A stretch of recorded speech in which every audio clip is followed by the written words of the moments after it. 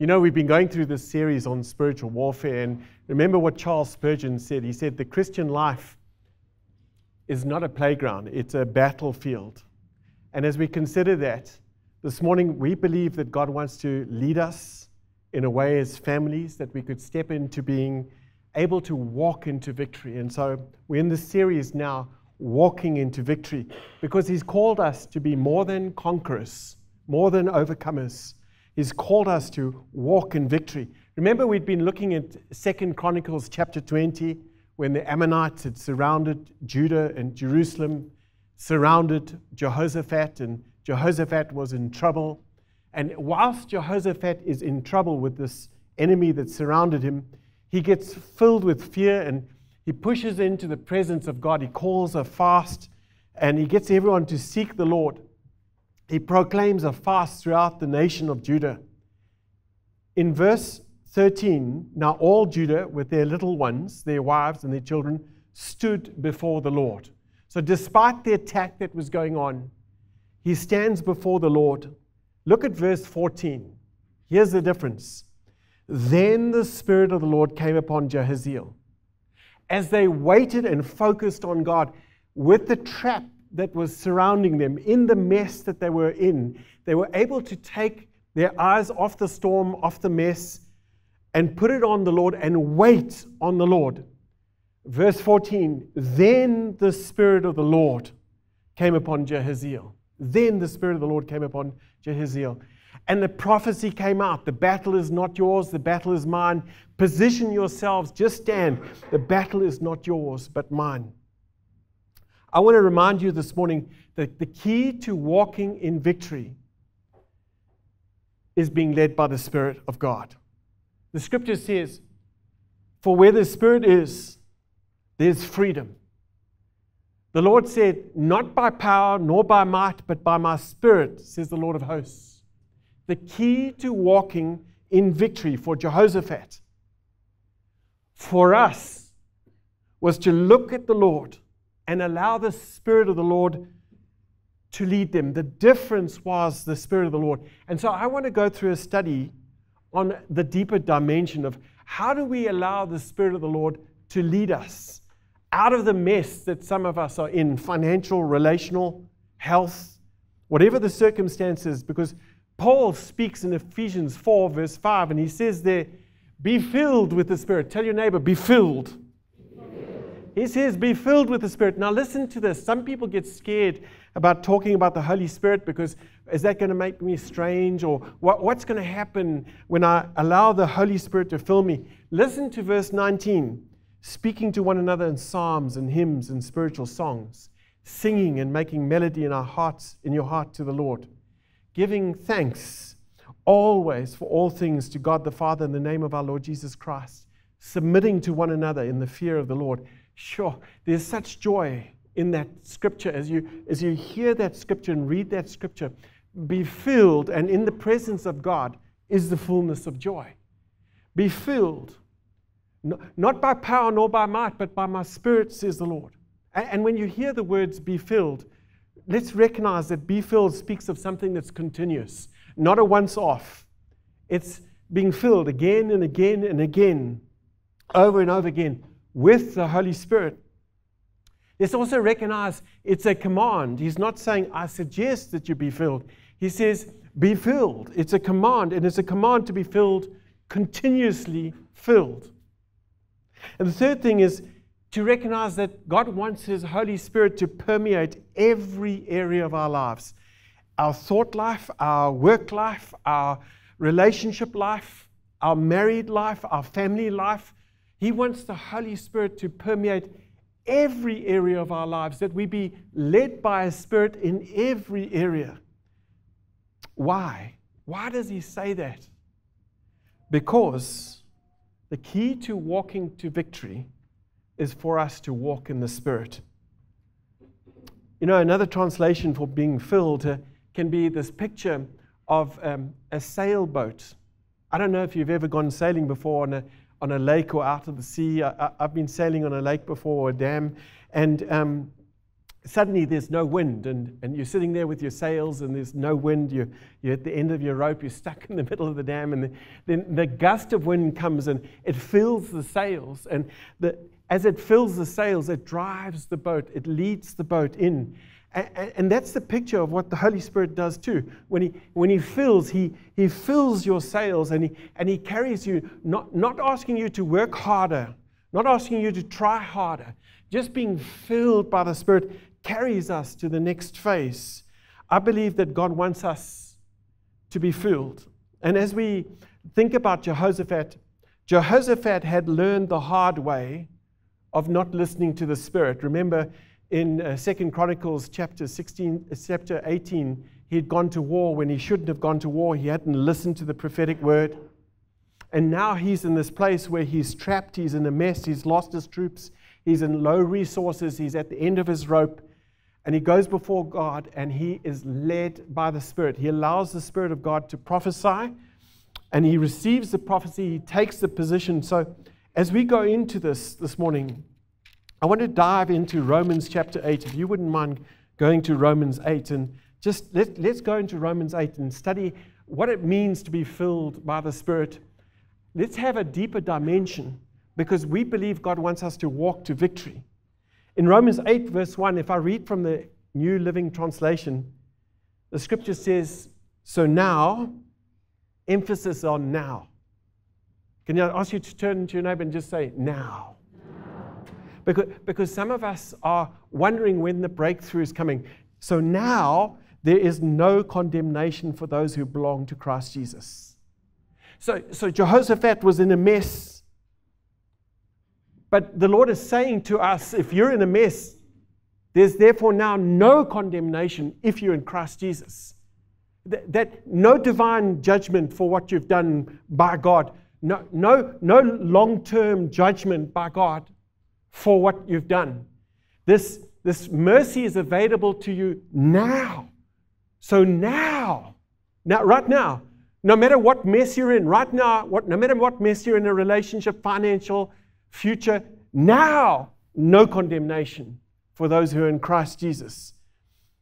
He doesn't say there are no consequences for the wrong things we've said and done. He doesn't say that you won't make any mistakes from now onwards. He says there's now no condemnation for those who are in Christ Jesus. Look at verse 2. And because you belong to him, now look at this, the power of the life-giving Spirit. Because you belong to Jesus, the power of the Holy Spirit, the life-giving Spirit, has freed you from the power of sin that leads to death. Jehoshaphat didn't have that understanding of that promise. And yet, somehow he knew to wait for the Spirit, the Holy Spirit, to speak to him through prophetic words. You have this promise that there's therefore now no condemnation in Christ Jesus, and the power of the life-giving Spirit has freed you from the power of sin and death. It's available to you now. Listen to the New Living Testament for a moment, verse 3. The law of Moses was unable to save us because of the weakness of our sinful nature. So God did what the law could not do. He sent his only Son in a body like the bodies we sinners have, and in that body declared an end to sin's control over us by giving his Son as a sacrifice for our sins, that the righteous requirement of the law might be fulfilled in us. Look at this. Who do not walk according to the flesh, but according to the Spirit. My first point is this. The Holy Spirit leads us, always leads us to Christ. He leads us to Christ. If we live according to the Spirit, he leads us to Christ. And our victory, living in victory, is in and through being led by the Spirit of God. And I know that there's been so much abuse on the teachings of the Holy Spirit, and so therefore many of us are afraid to allow the Holy Spirit to lead. But consider this for a moment. Jesus and the Holy Spirit were inseparable. Think about this for a moment. Jesus was conceived by the Holy Spirit. Jesus ministered. the Holy Spirit ministered around Jesus. The Holy Spirit prophesied over Jesus through Simeon and Anna. Jesus was baptized and empowered by the Holy Spirit. Jesus was given fullness of the Holy Spirit without measure. Jesus was led by the power of the Holy Spirit. Jesus returned from the wilderness in the power of the Holy Spirit. Jesus said his ministry was a result of the power of the Holy Spirit. Jesus taught about the ministry and the work of the Holy Spirit. Jesus was resurrected by the power of the Holy Spirit. Jesus commanded his disciples to wait in Jerusalem until they were filled with the Holy Spirit. And then Jesus poured out the Holy Spirit on the church. If Jesus, who is the Son of God, who knew no sin, the King of Kings and the Lord of Lords, if Jesus needed the Holy Spirit, how much more do we need the Holy Spirit? Think about that for a moment. The key to walking in victory is being led by the Holy Spirit. And the Holy Spirit always leads us to Jesus, the Word. The Holy Spirit also always leads us to peace. Listen to Romans 8, verse 5. For those who live according to the flesh set their minds on the things of the flesh. So don't look to the left or to the right. Just look at Jesus. Those who are led, those who live according to the flesh set their minds on the things of the flesh. But those who live according to the Spirit, the things of the Spirit. For to be carnally minded is death, but to be spiritually minded, look at this, is life and peace. Can you turn to your neighbor and say, I bless you with life and peace? Life and peace, not just any peace, but the peace of God. Not just the Holy Spirit gives you the peace that surpasses understanding, the peace of God. He doesn't just give you peace, He makes you a distributor of peace. He makes you a vessel of peace so that you can walk into a room and shift the atmospheres by carrying the peace of God that surpasses understanding. Everyone else is in chaos and fear and high anxiety. You can step into that room and you can reign in life. He gives you abundance of grace and righteousness that you can reign in life. And one of the ways you reign in life is by having the life and the peace of God. Can you turn to your neighbor again and say, I bless you with life and peace. I was thinking about this amazing story of Jehoshaphat, about how he puts the worshippers in front of the army. No weapons, just worshiping, because they have had revelation of what the Spirit of the Lord says. And when the Spirit of the Lord is there, there's freedom, life, and peace. There's another story in Luke 8. It's the story of the demonic man possessed by more than 6,000 demons. How many of you think you've got issues here? Okay, I think we've all got issues. And some of us might even think our issues have got so many issues, that we have issues. Issues that have issues. 6,000 demons. I think he had a few more issues than you. And Jesus goes across the lake to the other side, and he meets this man who's got filled with 6,000 demons. The demon's name was Legion. And then in a troop of a legion, a Roman legion, there were more than 6,000 soldiers. And so Jesus comes up to this person as this person runs down to Jesus, and he falls at the feet of Jesus. And Jesus, you know the story, casts out the demons which go into the pigs, and the pigs jump into the water. And then suddenly this man is calm. The town hears about how they've lost all their pigs, how they've lost their business. They're not supposed to be in the pig business. The Jewish people not supposed to be in big business, and all their pigs are now in the water. And instead of coming up to find out this miracle, they're furious that they've lost their business, they've lost their money. And they come up and they find this man who's clothed. Listen to this for a moment. Sitting at the feet of Jesus, the scripture says, sitting at the feet of Jesus, full of life and peace, clothed in his right mind. And they were greatly afraid. You see, when you're carnally minded and you're thinking about your business and the pigs have jumped in the water, you can't even see the miracle that God's done. And the miracle of God's provision, God's healing. And if you allow the Spirit to lead you, He brings you to peace and life. And right now, you might feel like you're in a mess. I don't think you're in a bigger mess than this person who had 6,000 demons. And God still brought this person to peace and life. To be carnally minded is death, but to be spiritually minded is life and peace. The Holy Spirit always leads us to peace. The key of walking in victory is to be led by the Holy Spirit. The third point is the Holy Spirit leads us to holiness. Listen to verse 12. Therefore, my brethren, we are debtors not to the flesh to live according to the flesh. For if you live according to the flesh, you will die.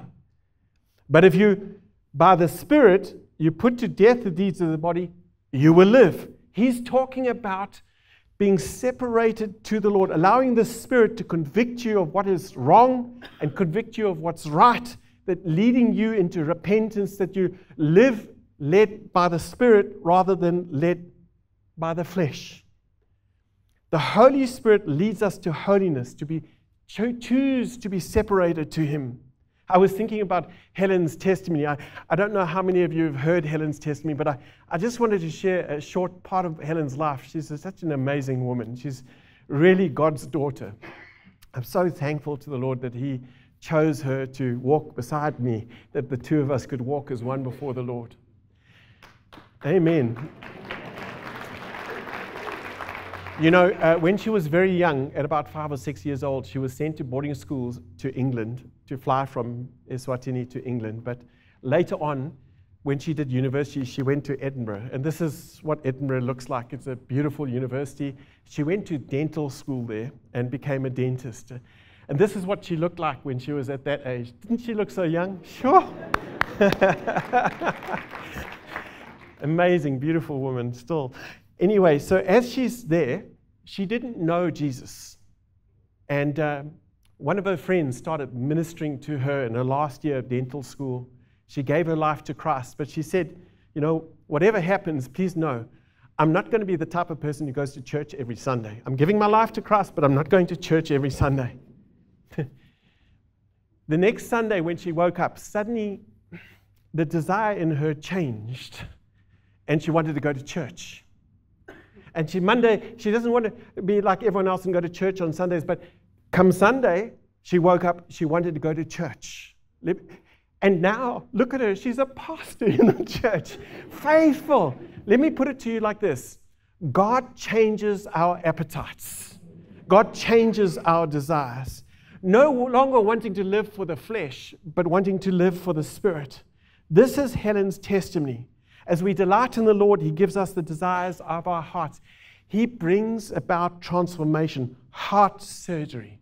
And as we allow the Holy Spirit to lead us, He leads us always to holiness. And as He leads us to holiness, He convicts us of sin and He convicts us of righteousness. He changes our appetites. We want to feed on our flesh, but the Holy Spirit wants us to feed on the Spirit. I like what Oswald Chambers says. He says, holiness, not happiness, is the chief end of man. Holiness, not happiness. There's this happy gospel that people preach. Whatever makes you happy, do that. No, that's the flesh. God hasn't called us to happiness. God has called us to holiness. And some of you might be sitting there and saying, but you know, then Christians are boring and it's not exciting. No. In the fullness of God is the joy. In the presence of God is the fullness of joy. There's a big difference between happiness and joy. Happiness is circumstantial. Joy is our strength through the Lord. God wants us to carry joy. If you think for a moment just how good our God is, let me show you creation for a moment. Think about the waves that God created. He wants you to enjoy those waves. Surfers love those waves. Divers, scuba divers love them. God created heaven and earth for you to enjoy. Think about the sunset. This is in Phoenix where Josh is at. And just look at the beauty of the skies that God creates, that hot air balloons, that planes can go up. God created heaven and earth for you to enjoy. Look at the beauty of the valley of Bulembo. If you ever get a chance to go there and look at the valleys, God, when we feel, Helen and I, when we feel tired, the most inspiring thing we do that we enjoy doing is just going and looking at God's creation, just looking at the valleys, looking at the seas. And as you look at creation, you allow the Spirit of God to fill you with a fullness of joy. Look at this next picture of Vernon, the general manager of Bulembo, with his son, Josh, on his shoulders, who's now 18 years old. Just this last week, we celebrated his 18th birthday. Let's give him a clap. As you look at that, and some of you, maybe you think that, God, that isn't a lot of fun. And I've seen lots of people come and do selfies here. Have you seen the people do selfies? And I don't know what this thing is about putting their tongue out, but they put their tongue out. But for you who don't know, listen, God knew you from the beginning, from the end to the beginning and the beginning to the end. He knew you would do that. So guess what? He created creation to show you. Let me show you the way. Look at this giraffe for a moment. Come on now, come on now, come on. Oh, God knew you would do that thing, and He's got one better. And if you think that His creation isn't fun, just look at this hippo for a moment. Think about a hippo. Just look at this. Oh. See, God's got this amazing sense of humor. He wants you to be happy, but He wants your happiness rooted in true joy. The joy of the Lord is our strength, not circumstances. The Lord is good, the Lord is love, and He wants you to enjoy Him forever. Just thinking about the demonic again, who had 6,000 demons, which Jesus cast out. In verse 35 of that Luke 8:35, the people went out to see what had happened and came to Jesus and found the man from whom the demons had departed, sitting at the feet of Jesus, full of peace and life, clothed in his right mind, and they were afraid. In verse 37, then the whole multitude of the surrounding region of the area asked him to depart from them, for they were seized with great fear. And they got into the boat and returned. You see, their flesh was contrary to the Spirit, and the Spirit is contrary to the flesh. But when you allow the Spirit of God to lead you, He changes your appetites. He leads us to Jesus. He gives us life and peace and holiness. Look at Luke 8, verse 40. So it was when Jesus returned, tell your neighbor, returned. So when Jesus came back, having left that area, look what happened. The multitude welcomed Him, for they were waiting for Him. Their appetites changed. There's a shift. There was a heart shift. And I believe that the Lord wants to do a heart shift in us this morning. Holy Spirit always leads us to holiness. And Holy Spirit leads us to our true identity. Look at verse 14. For as many as are led by the Spirit of God, these are the sons of God. The Holy Spirit always leads us to our true identity. He formed you in your mother's womb. He knows the plans and the purposes He's got for you. He knows His thoughts for you. Look at verse 15. For you did not receive the spirit of bondage again to fear, but you received the Spirit of adoption, the Holy Spirit, the Spirit of adoption, by whom we cry out, Abba, Father. The Spirit Himself bears witness with our spirit that we are the children of God. And if children, then heirs, heirs of God, joint heirs with Christ, if indeed we suffer with Him, that we may also be glorified together. See, the Holy Spirit leads us to this identity that we have in Christ. The Holy Spirit shows us the inheritance that we've got in Christ. The Holy Spirit reveals the Word of God for us, the promises of God. The secrets of God are revealed by the Holy Spirit that we can call out, Abba, Father. Think about the demonically possessed man again in Luke 8. Possessed with more than 6,000 demons. Wore no clothes. He was naked. He would break all the chains that they put him in. He's living in the tombs. He's beating up the villagers every time they try to deal with him. He's eating their pets. Can you imagine? He's eating their cats. He's eating their dogs. He's wreaking havoc. But when he turns to the Holy Spirit, listen, when he turns to God, to Jesus, he puts his eyes on Jesus, takes his eyes off the community, takes his eyes off the left, takes his eyes off the right. He takes his eyes off the demons. He takes his eyes off the bondage. And he puts his eyes on Jesus. He runs down to Jesus, falls before Jesus. The Holy Spirit fills him. Listen again. There is therefore now no condemnation for those who are in Christ. Those 6,000 demons, you're no longer condemned. It's gone. He leads you to Jesus. He leads you to life and peace. He leads you to holiness. I don't know what mess you're in this morning, but I want you to consider that I believe that God wants to do healing in every one of us here to lead us to victory. Having come to Christ, this demonic, having been delivered of 6,000 demons, you would have thought when he asked if he could come with Jesus, that he could stay with Jesus, that he could burn the boat with Jesus, that he could walk with Jesus, that the disciples would say, Jesus, let him stay, please. Let him stay. Let him stay in the boat with us because, he's just had 6,000 demons cast out. We've got to walk with him a bit to make sure that this guy isn't going to go back because, if he goes back, it's going to be 7 times worse. And, you know how often we say, okay, that person's been through a trial. Let's just walk with him. And it's important that we walk with him. But Jesus had done so much surgery. Jesus said to him, no, he can stay and proclaim my word. I've not just healed him, I've healed him and I send him to be an evangelist into this community.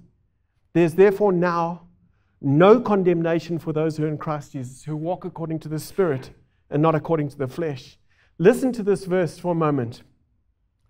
Jesus said to the demonic, return to your house and tell what great things God has done for you.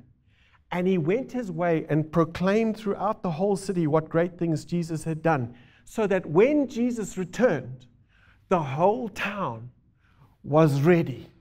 I don't know what mess you're in right now. I don't know what financial mess you're in. I don't know what emotional trap you're in. I don't know what health trap you're in, but I can tell you this, that if you're led by the Spirit, you will walk in victory.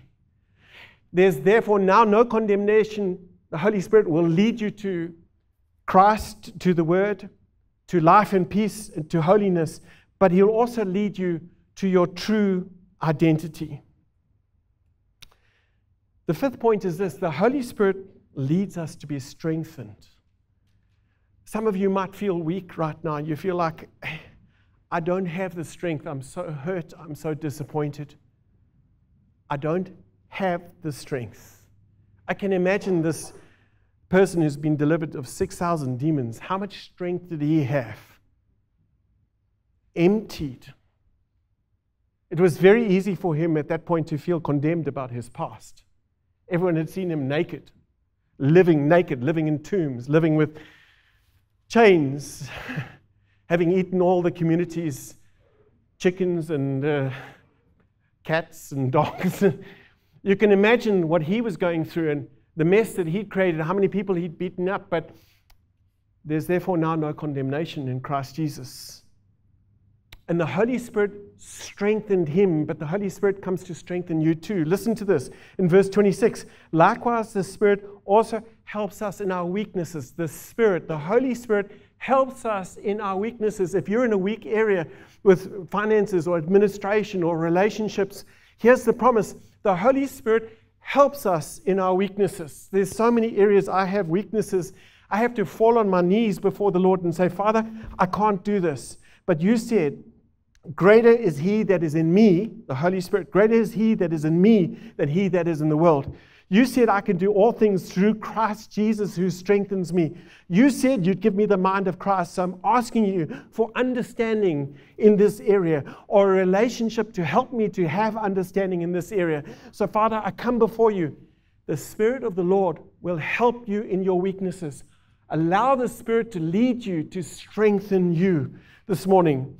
He says, for we do not know what we should pray for as we ought. But look at this. For the Spirit himself makes intercession for us with groanings which cannot be uttered. Sure. You remember that picture of a yacht that's sailing and there's suddenly no wind. And then there's no, you feel like you're stuck and you're weak out there. But one of the definitions of the Holy Spirit filling us is this picture of this wind filling the sails and carrying you forward. Let the Holy Spirit fill your sails and carry you forward. I was thinking about my brother the other day, Patrick, my younger brother. You know, when he was in his young 20s, I won't tell you how old he is now. In his 20s, after he'd graduated, he's so brave. He got onto a yacht, my dad's yacht, and they sailed it from Durban down to the Cape to Strauss Bay. On his way, all the way across to the Caribbean. Just look at this map for a moment and you'll see he takes this yacht from Durban down to Strauss Bay. And the reason why they stopped at Strauss Bay is because the waves were 80 feet tall. 20-meter waves that dented the hulls. And so they pulled into Strauss Bay. And by the way, for a moment, just have a look at what the storms look like. If you're out in the ocean and you look at this yacht, there's a video clip they're going to show you at the moment. What the yacht looks like as they're going through these waves. Imagine going through these waves. I don't think you feel too hungry. I think you might feel a little seasick. How do you get strength when you're that? And the Holy Spirit will give you strength. They were going through waves bigger than that. They were going through 80-foot waves, 20-meter waves. And then they went from Strauss Bay into Cape Town, into Hout Bay, because they went around the Cape of Good Hope. It was stormy. From there, they sailed all the way. They'll show you the map now. They sailed all the way to St. Helena, to Antigua, to Tortola. In his early 20s. Can you believe it? Let's give him a clap. But one of the stories it tells me, there was many times they would sit out on the ocean fishing, waiting because there's no wind. They were in the doldrums. And suddenly the gust of wind would come and fill their sails, and they would be able to go forward. I pray the Lord would fill your sails. The Lord would strengthen you to carry you forward, because God wants to strengthen you and take you into this next season healed and restored. Paul says this, that Jesus gave the word, my grace is sufficient for you. Listen to this. For my strength is made perfect in weakness. Therefore, I will most gladly boast about my infirmities, that the power of Christ may rest upon me. The key to walking in victory is allowing the Holy Spirit to lead you to fill your sails. The sixth point is this. The Holy Spirit leads us to intercession. Some of us, we don't know how to pray. We don't know how to pray for our family or friends. We don't know how to pray for the people that are around us. It's easy to give up. Can you imagine the disciples going across to the other side and this demonic person comes down the path filled with 6,000 demons, and they're looking at this person coming down with 6,000 demons, and they're wondering, how do we pray for this guy? They would not have known that this guy could be delivered. Most of us would look at a situation and look at a person and say, this one's too hard. This one's too far gone. Salvation isn't for now. Salvation is maybe for 10 years' time because he's so hard, or maybe a year's time or a month. But guess what? Because the Holy Spirit was there, the anointing of God was there, in one day this person was delivered of 6,000 demons. How do we pray for those people who've disappointed us? We don't know, but look at this. Verse 27. Now he who searches the hearts knows what the mind of the Spirit is, because he makes intercession for the saints according to the will of God. Jesus said, not my will be done, but your will be done. This morning, I don't know who has hurt you. And I don't know if you know how to pray for them, how to release them, how to forgive them. But I know this demonic came down with 6,000 demons, and in one day, God healed him, God restored him, and he became a powerful evangelist. The person, that guy that has offended you, can be healed, can be saved, can be forgiven, can be restored, can be redeemed. And we need a heart like Jesus. The Holy Spirit leads us to God's purpose. My last point. Look at verse 28. And we know that all things work together for the good of those who love God, to those called according to his purpose. For we do not know what we should pray for as we ought, but the Spirit himself makes intercession for us with groanings that cannot be uttered. God can take the mess of this demonic with 6,000 demons and make it a message that heals a whole town. God can take your mess of your finances, the mess of your critical position, whatever critical position you're in right now. God can take that mess and he can turn it into a message.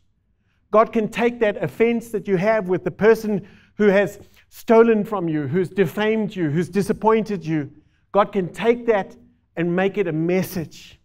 God can take the test you're in right now and turn it into a testimony. It's his heart this morning that we recognize in verse 28. And we know all things work together for the good of those who love God, to those who are called according to his purpose. For we do not know what we should pray for as we ought, but the Spirit himself makes intercession for us. That's why Jehoshaphat could stand in the temple, even though the Ammonites had surrounded him, and wait on the Lord, for the Spirit of the Lord to minister to him. I pray right now that you will consider if Jesus and the Holy Spirit was inseparable. Jesus needed the Holy Spirit. Jesus was baptized by the Holy Spirit. If we know that, and we know that the Holy Spirit always leads us to Christ, that the Holy Spirit leads us to life and peace, that the Holy Spirit leads us to holiness, the Holy Spirit leads us to our true identity in Christ as a son or daughter of God. The Holy Spirit leads us to be strengthened. The Holy Spirit leads us to intercession. That the Holy Spirit leads us into God's purpose for us. I believe that God is saying, if Jesus needed the Spirit, how much more do we? Knowing that the key to walking to victory is being led by the Holy Spirit. I believe it's time to go into a deeper dimension with the Lord, asking the Holy Spirit this morning to counsel us, to comfort us, to teach us. Jesus said in Luke 11, verse 13, if you then, being evil, know how to give good gifts to the children, your children, how much more will your heavenly Father give the Holy Spirit to those who ask him? I'm not sure what you're facing this morning, but I know God does. And I know God wants to take our mess and make it a message. Can I invite the worship team up, and can I ask you to stand this morning?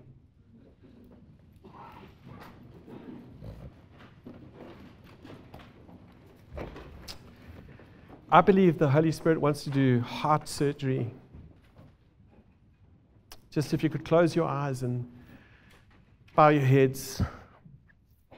If you're in a relational mess this morning and you need the Holy Spirit to heal you and restore his purpose, his plans, his identity, can I just ask you, if you're battling with relationships, can I ask you just to put up your hand, please? Thank you. If you can put your hands down.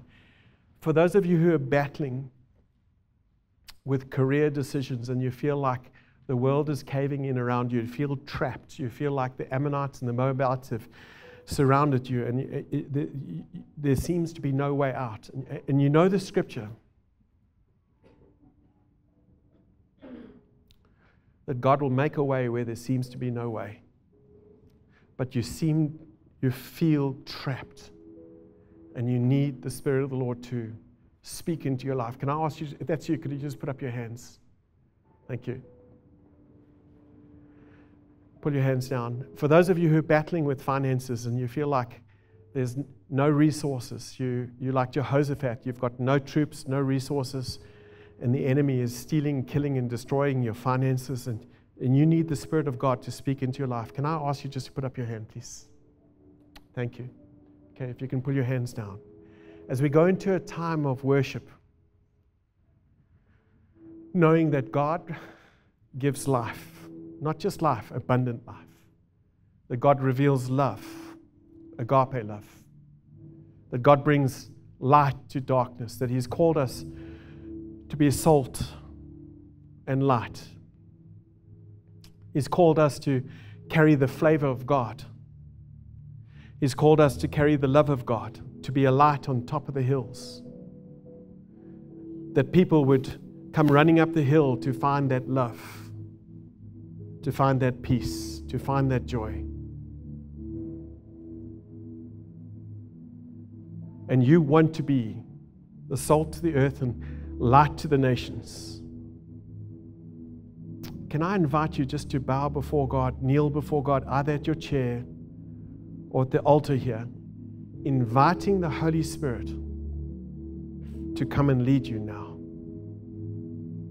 I'm going to ask the ministry team to pray over you, that the Spirit of the Lord reveal His way forward. He won't give you the whole plan, because if He gave you the whole plan, you might run from it. His thoughts number more than the sand across this earth for you. He can't tell you His whole plan. You would be so afraid to see what His hope, His plans are for you. They're more than you can ask, more than you can think, more than you can even imagine. So through His grace, He won't reveal it all to you. But He will reveal how to get out of this fix, out of this mess, and become a message. Because He is a God of love. And He does want to lead you. So Father, we come before you and we bow before you. We invite you, Holy Spirit, to come and minister to us today. In Jesus' name. Amen. If that's you this morning, please come and kneel before the altar and allow the Holy Spirit to fill you. Let the Spirit of the Lord come upon you. In Jesus' name. Amen.